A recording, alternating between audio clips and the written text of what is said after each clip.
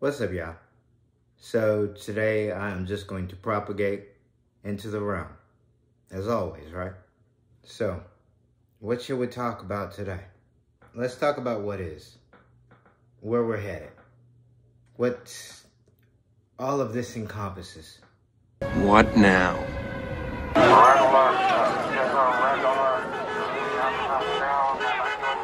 Looks like a leak at the plant. Back up, back up! Leak at the plant. They had to shut her down. Is there anything I can do? No, ma'am. Thank you for your help. You're welcome, Truman.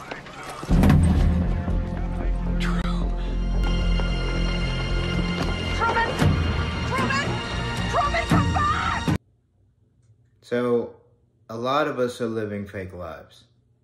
We're living by a program. We're living by what they tell us to live by. But it's really low vibrational spells, incantations to keep you in a spot. To keep you from knowing. And then you have these orders out here, such as the Masonic orders. That, are they good? Are they bad? What's going on with them? Good and bad, good and evil are concepts that man created. A lot of these orders and organizations go by those because it's about knowledge at the end of it. With those being concepts that were created by men to control, what quantifies good and evil? You wouldn't know. How could you? Because living in this world as we know it or know of it, we get fed an illusion, a false impression. It's getting late, sweetie. Come inside.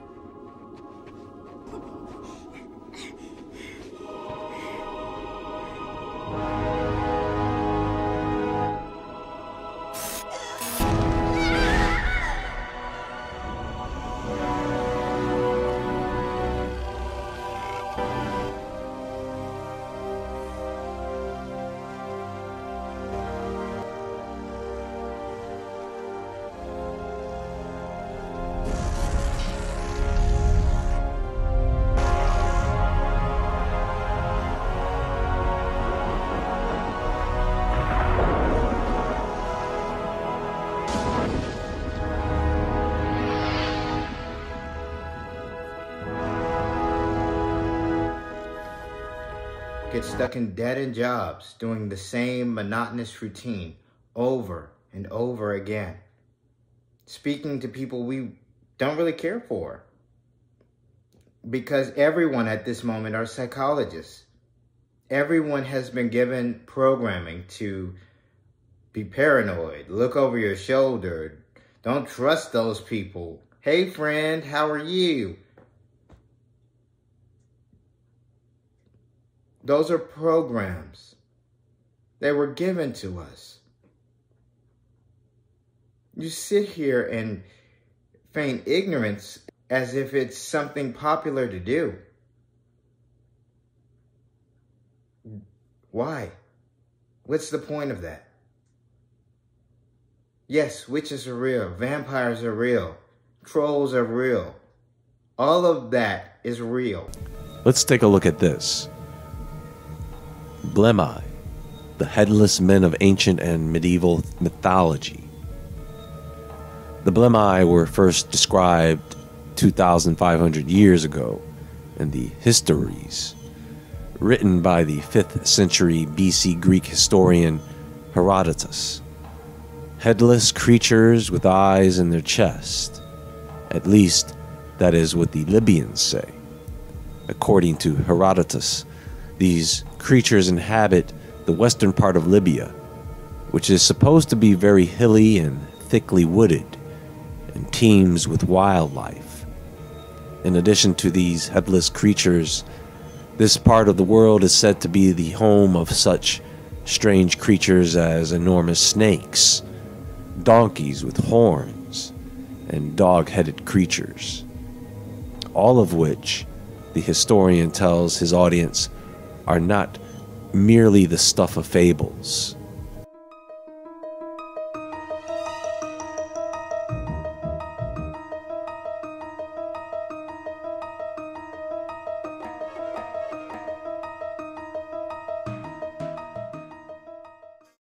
But you don't realize that because it's fed to us as fantasy.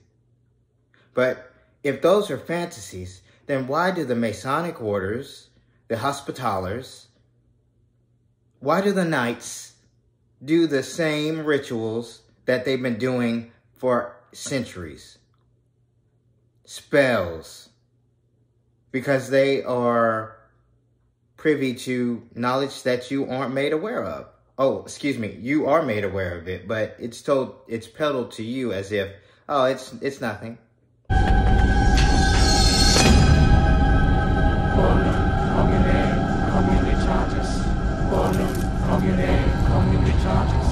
How could I possibly be in several places at once? How could I possibly be in several places? I just can't believe Leslie's dead. How did it happen? You'll find that we run a very tight ship. Nasty way to go. What happened, Daddy? No luck catching them killers then. No luck catching them killers then. No luck. Bonum commune communitatis. Now, quick announcement before we begin. Once you enter into these pyramids of knowledge, you start to get made aware. Then you have gatekeepers, you have people who, celebrities, really, just celebrities who are in these orders. And you can tell just by looking at photographs who is in the orders, in a order, specific orders, by the hand gestures that they're throwing up. You see it as benign hand gestures. Oh, they're, oh, yeah, yeah. Oh, my goodness. Oh.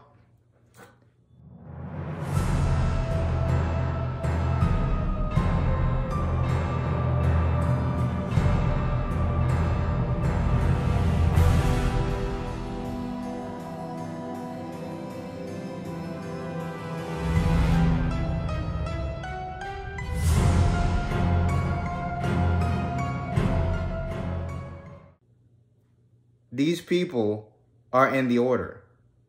You say Illuminati. You don't even know what it is. Why don't you enlighten us? I'm not your teacher. You can find this information out on your own at this moment. And that brings me to another point.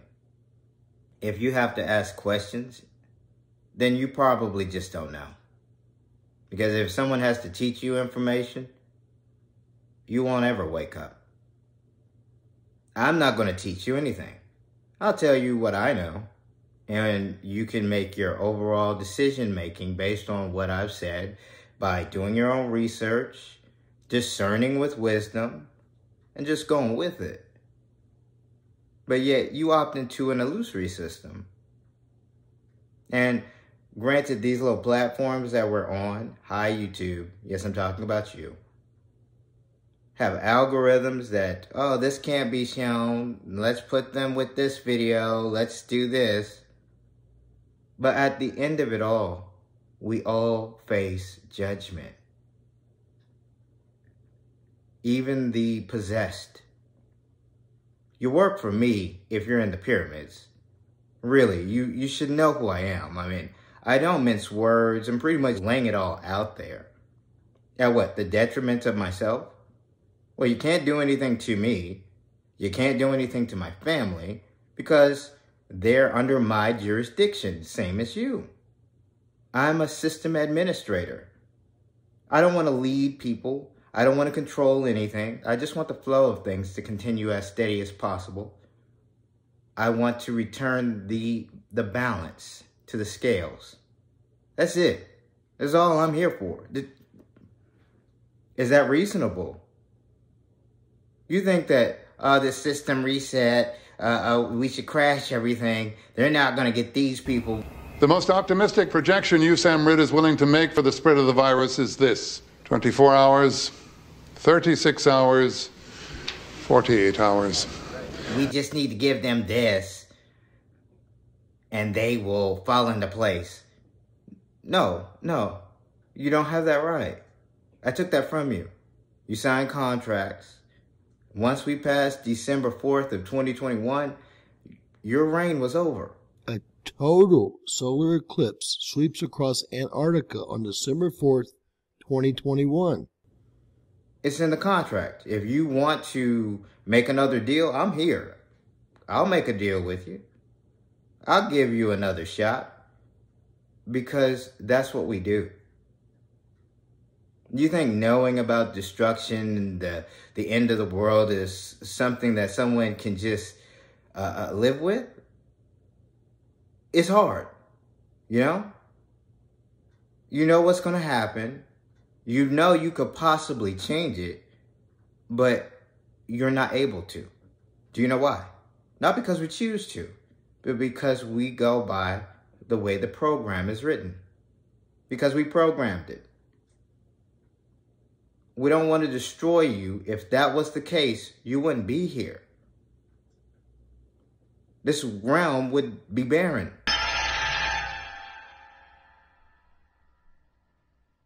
This is the construct.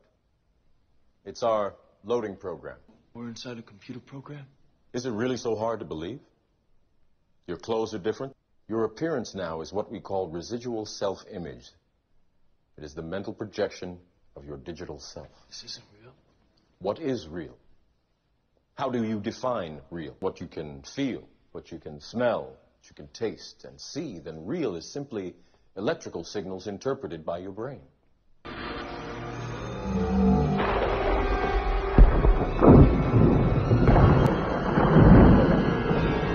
Welcome to the desert of the real. But yet, every time, restart, more life, more green stuff. Oh my goodness. Because at each tier, you learn something new.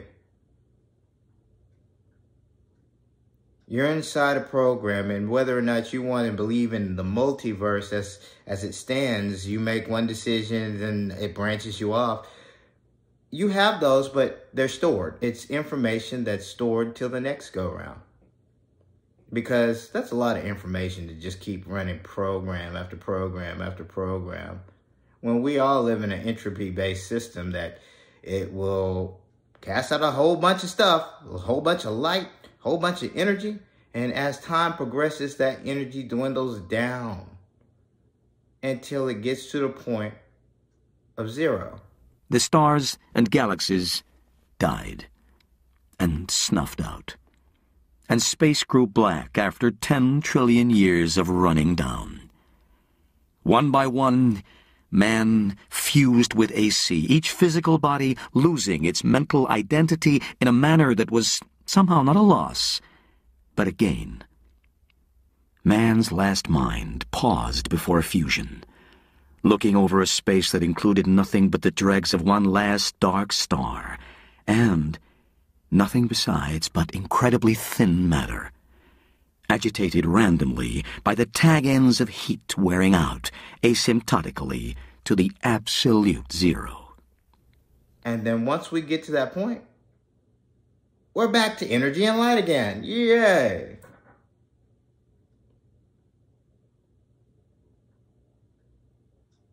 It's a system. You know this. Come on. If you're in the orders, you know this. We don't have time to mince words with one another. Whether or not you like me, I don't care. You will do what you are told, for it's written. Why should we listen to for it's written? Oh, please do not. Trust me. Karma will always catch up to those who go against the universe. It's part of the program. You have no choice. Just go with it. Yes, we will go to war. Yes, people will be taken. Yes, we will start again. You live these lives over again. It just depends on when. Y'all saw that light? Oh. So.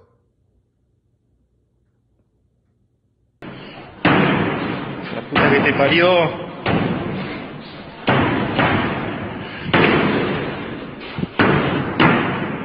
Concha de la lora. La concha de la lora. Pero ¿cómo mierda puede ser que no haya nada? Ay. Ya la tercera vez.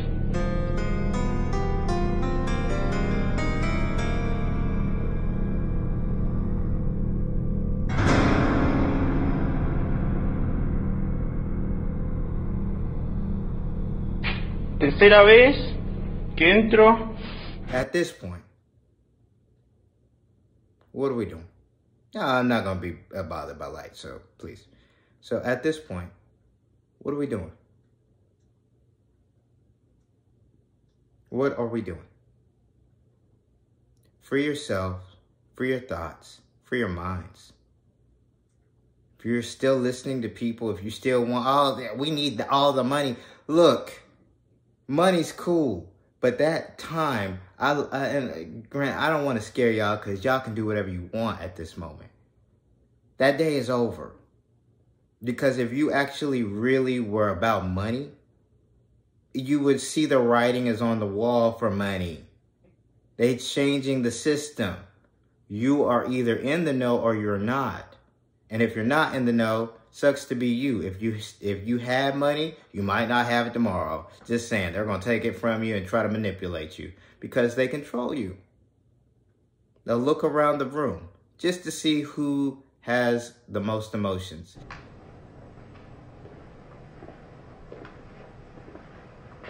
We do this in the name of the Islamic Caliphate, in the name of God. Bismillah. Melissa, I love you. Caroline, I love you. Alhamdulillah. Jesus, God, look out. La ilaha illallah.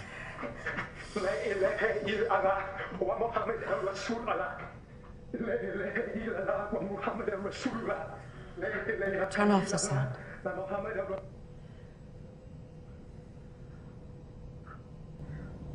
That's right. We don't submit to terror. We make the terror. And they will know. Oh, we got them. Yeah. Your jobs, your bosses, everyone who is in a Rotary Club, fraternity, they know that they have to they have to push that fear base, that fear tactic. They feed off of it. Are they evil? No. It's just this realm, people. You've been given information that was falsified, covered up, blacked out, so that you just, we need to be controlled. And you sit there and you let them control you. You mad? Are you mad? Be mad. It's not going to do anything. That's just a vibration in itself. Good luck to you. As for me, I know all the power in the world is at my fingertips in this realm, in this cosmos, because I know what this cosmos is. I've been at the end, I've been at the beginning. It is what it is. Whether you believe me is of no consequence. I'm not a Messiah. I'm just like you. I just discerned differently. I perceived differently. I stopped listening. And I just looked. And I picked up everything I needed to pick up from just watching. So now we're here. That time is past. This time is now. You are the judged. You are the chosen. I'm here to break the mirror so you shall see on what side you stand. What you see will be your choosing.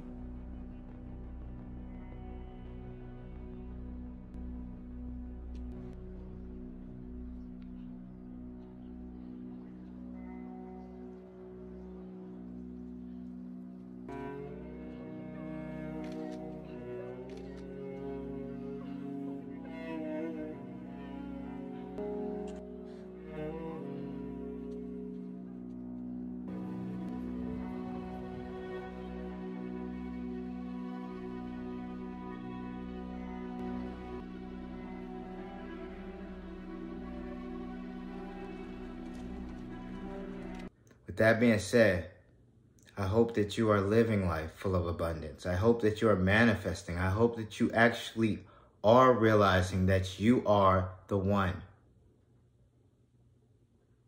Because if you haven't, you'll get there, okay? We're going to live this life together. You may have fear, you may have anguish, you may have raw emotions. But those are experiences that we are learning from. And it doesn't last. It never does. I've been through a lot of hardships, a lot of knocks in life.